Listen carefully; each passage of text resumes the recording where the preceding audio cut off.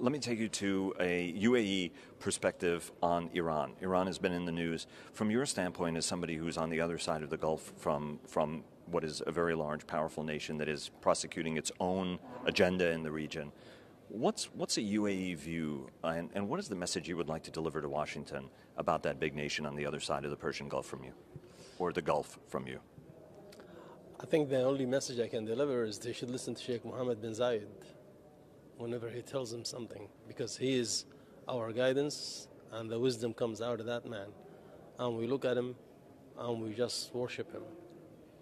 That's the only message I get to say. Sir, thanks very much for your time. We really appreciate it. It's always a treat to be in the UAE, and great seeing you again. Thank you very much. Enjoy talking to you.